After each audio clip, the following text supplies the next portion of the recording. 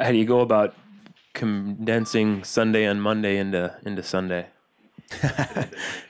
Exactly that. Trying to kind of have the best schedule for the players and the coaches to kind of work independently, yet get everybody back together and do the normal closure, maintenance and care that we need to do from a mental standpoint, a physical standpoint. And then flip the page a little bit faster and get ready for Cal. Normally, during the normal course of a game week tonight, we'd be having a game plan meeting pointed toward Cal, which we're not going to do that. We're going to just tweak that a little bit and do that tomorrow morning. And the coaches have been hard at it from starting last night and into starting early this morning of getting ready for Cal. And so it's been a busy however many hours since the game ended, and guys are working hard. Already pointed to Cal. We brought the players in and had a condensed kind of debrief of yesterday and get them treated, hydrated, fed, and out of here. Mike, Scow in the back. Mark back here. Do you ever look at a guy like Farrow who he looks take the penalties out of the equation, sort of especially what happened last night? Do you ever look at him and think, and do you appreciate the kind of energy, that passion he has? Because it seemed like last night you're watching him, he spikes the ball, and it's one of those, he's so excited. Is that sort of a refreshing thing to see? I think to a certain extent, absolutely. And just like we talked about last night, there's nothing in football that ever happens individually, and he knows that. And like you said, his reaction was, if that, that's a very spontaneous action that I've seen 1,000 times not called. But again, that's not what we should do, and he felt bad about it. We talked about it, got it corrected, and he went back in there and did some really good things. But he's a passionate guy who has been a great player for us so far this season, and we expect more out of both, with the ball, without the ball, and eliminating those potential, quote unquote negatives. We've got Ryan in the front over here. Mark, what are a few of the things that have made Cal so much more competitive this year than last year when they were really down? The quarterback is playing lights out and probably just another year in the system, although he was pretty good last year. We had the typhoon game, obviously, that affected that situation. But I think they're a lot healthier, than they were last year. It's another year in their program together that I assume does nothing but help them.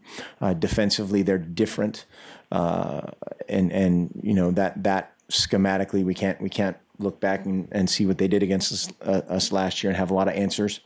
So from that standpoint, that's challenging. But they're playing extremely hard. Got a bunch of fast, physical guys.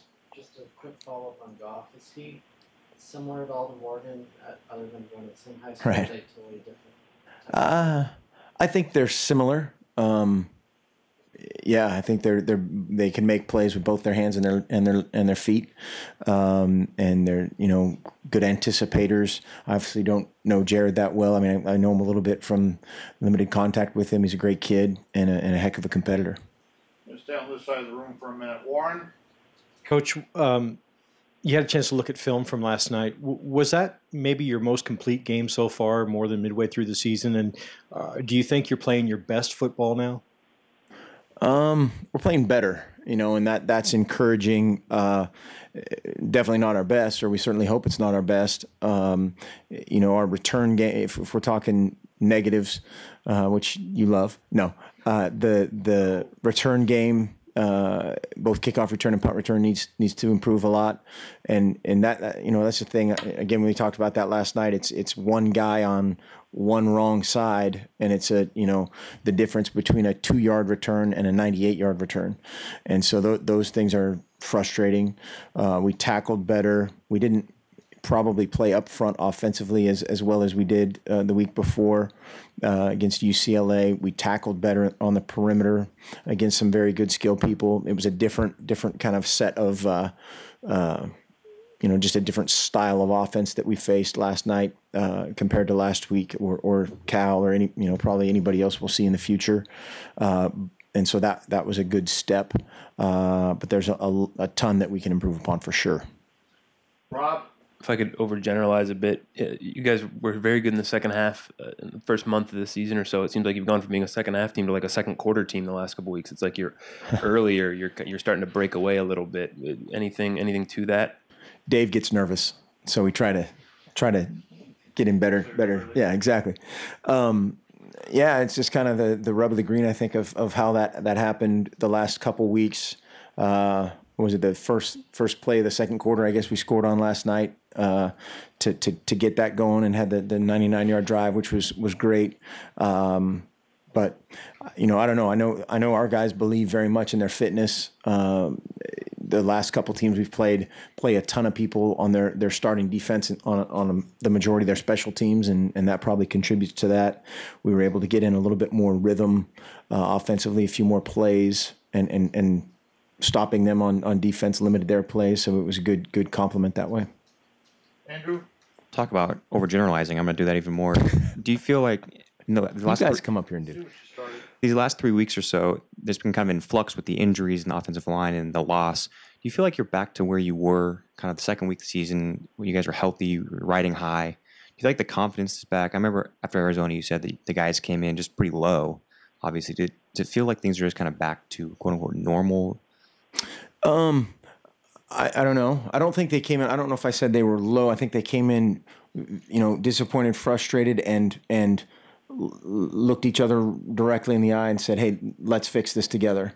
It wasn't. There was no, pout, element to it at all.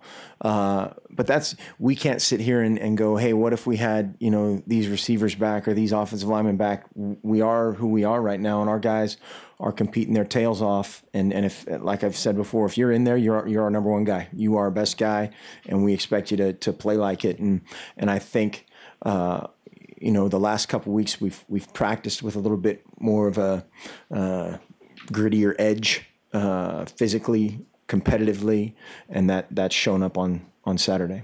You change things in practice to kind of bring that out, or is it just A little an bit. effort standpoint? A little bit. I think it's just more of a mindset and an attitude more than different drills or anything like that.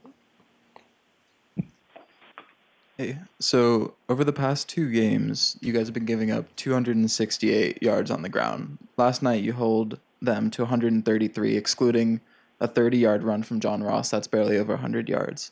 What do you attribute to that big change in your run D? A bunch of factors. The style of offense is different. Against UCLA, we're trying to limit big plays in the passing game, and I don't want to say give them a few yards with the quarterback run, but limit that and keep them in the pocket and try to get them down. And then they got a ton of yards late in the fourth quarter. And then last night we tackled better in space, ran to the ball better. It was a different set of again plays to defend and types of offense, and we got off the field. Third down, still is nowhere near what we need it to be, but it was a little bit better, and we'll continue to work on that. So talking about running, Royce Freeman gets 29 carries last night. You guys kind of go away from this classic running back by committee that I'd seen from Oregon football for so long. Is that going to continue? Will Royce continue to see that many carries?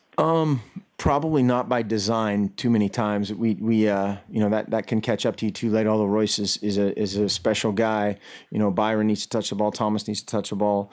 Kenny Bassett came in and gave us some quality carries, as well as did a great job in protection on a couple of big plays.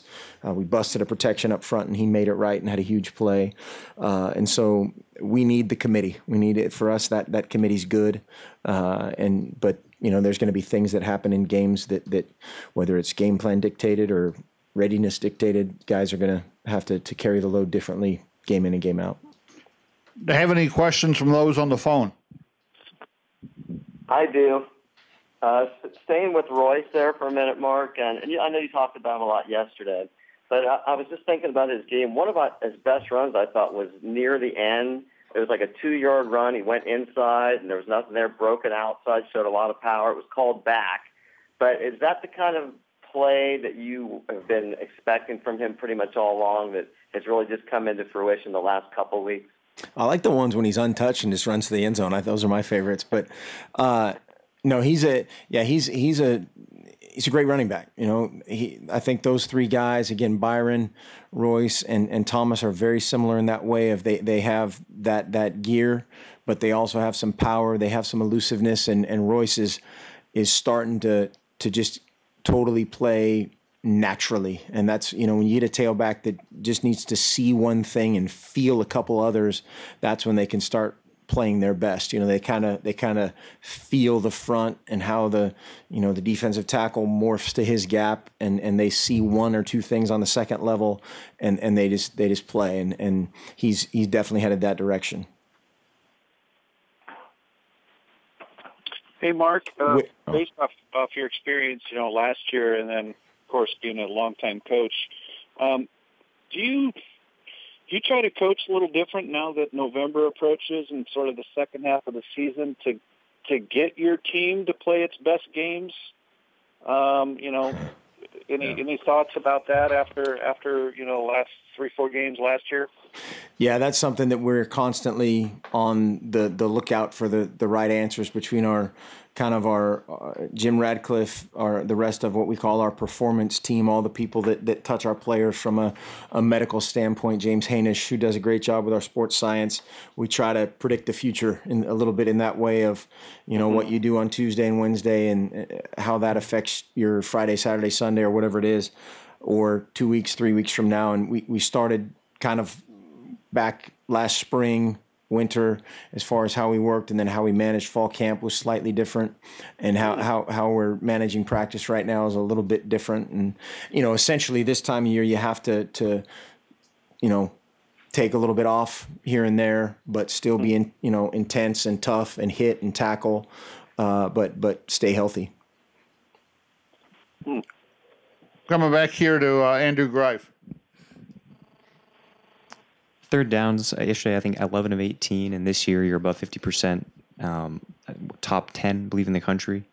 Last year it was something about 44%. Is there any big things you can pin that on of why it's just been a little more efficient this year? Not really. I wish I had. We have a great quarterback and a bunch of guys that are surrounded him making plays.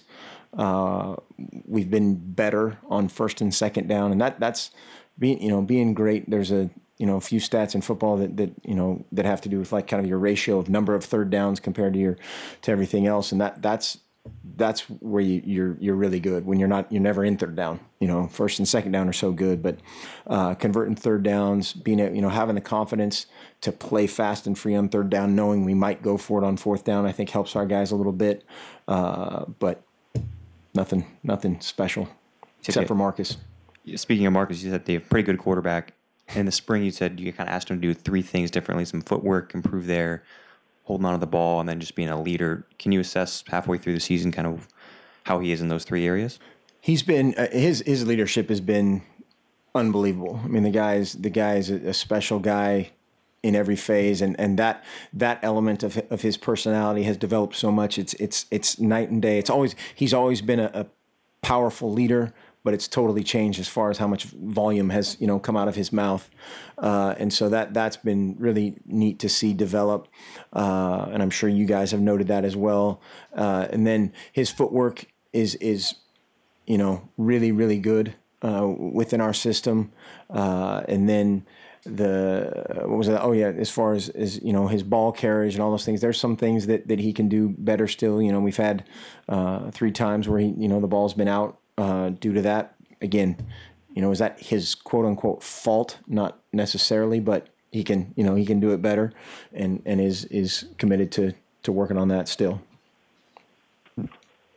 So going back to Kenny Bassett, he saw season high 6 carries. I'm pretty sure he had 5 carries on the season going into the game. Should he now be considered part of the rotation? Because I thought he looked great out there. Kenny's one of the guys that's been fantastic on special teams. I don't know if you notice on our kickoff coverage team that basically Charles Nelson now is either held or double teamed every time he runs down the field, leading the charge, and then Kenny Bassett has been leading a bunch these last couple of weeks. The guy is just he's a great team guy, unbelievable special teams player, knows multiple positions offensively, and has definitely earned what you said exactly, some consideration for, future relevance. And so we'll see where that goes. How about that? Consideration for future relevance. It's like my dating career. Warren over here. Mark, back to Marcus. He's on another run, like last year. I think more than 300 pass attempts without an interception. He's over 200 and I think 30 now without an interception. Being a former quarterback, do you just marvel at those numbers? And what is it that I guess maybe is he doing? Is he seeing receivers better, or what is it about him that he finds these open receivers? And well, Warren, thanks for guaranteeing a pick in the next game. This is like the no-hitter, right? You don't talk about this kind of stuff, but it's all those things. All those things. Last night we got lucky. Lucky. They dropped one. We've had a couple times where the ball's been tipped, and that happens. But his accuracy, his timing, the time of the release to the ball placement, to all just the awareness are things that mystify us all the time. He's so good at that, and those things, sometimes, and that happened. I always said when Marcus was a redshirt freshman, his ability to play at his speed, be on time, be perfect, and throw a pick, but then still play fast, that was really rare. And he's continued to do that. If a receiver was on the wrong angle or 2 steps out, whatever it was, and he was in the right place, a lot of times young quarterbacks, they blame that on themselves, and then eventually they play slower or make a poor decision later based on what somebody else did, and that's a hard thing to not do, and it's an impossible thing to teach virtually, and so it's that has always been an amazing thing, and we sure like that streak. Something that I definitely never had. How much have his receivers helped him, though? You get a ton. Pretty good production out of Carrington last night. A ton, yeah. Carrington, Dwayne, Farrow made a couple great grabs. Farrow's a 6'7" dude with a long wingspan and can really go up and get it. Darren and Dwayne, they'll certainly tell you about it, that they have unbelievable range, and so that has helped a ton. And just while we're on that note, Dwayne and Darren were kind of our honorable mention players of the week offensively. Royce Freeman ended up being our offensive player of the week. Bronson Yim was our scout team player of the week, doing a great job with that secondary.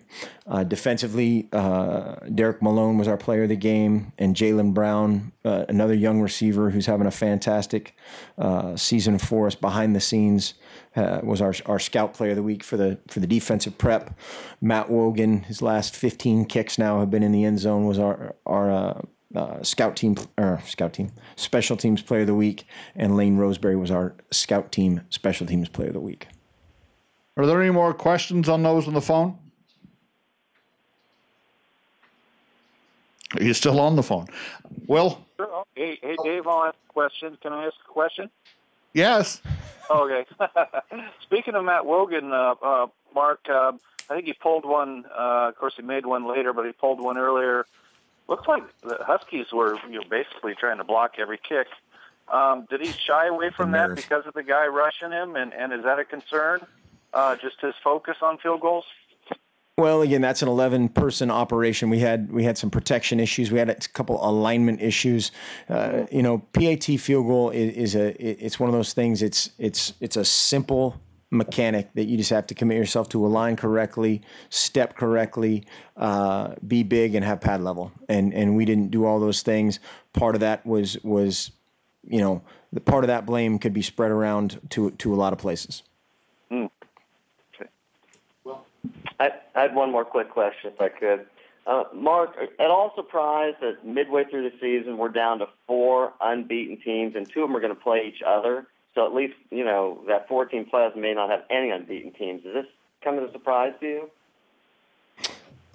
Not really. I mean, it is tough. College football is that it's so exciting as a fan, or to for you guys to follow it in the way you do, has to be, unbelievably endlessly entertaining. And then I was joking with one of our recruits and his family that was here this week, and we're sitting there walking by, and the kid had told me that he wanted to be a coach, and so my first reaction is, well, I'll talk you out of that. And then we walk out and we see the end of the Oklahoma game when the guy misses the field goal, and I'm like, that's why right there, and that's something that is endlessly entertaining and provides a lot of stuff for a lot of people, but it's the stuff that you stay up at night about. Was that all the question? That was all the question. Coach, Doug Brenner played some at guard this last week, played a little bit against UCLA too. Obviously coming in as a center, guys don't tend to flex there as much. Is that a product of him earning that spot and being one of the best 5 guys, or is it attrition on the offensive line, some of both? Well, I think the attrition, has led to a lot of guys having a chance to play, and Doug has done a really good job, and so it's a combination of both those things. He played really well when he came in against UCLA, and we were trying to work him in there this week at guard. He's practiced there. I think that's again something that Coach Wood does a great job of training those guys all over the place, as far as fall camp and throughout the season. And so he's a guy that we don't hesitate at all to put him in there.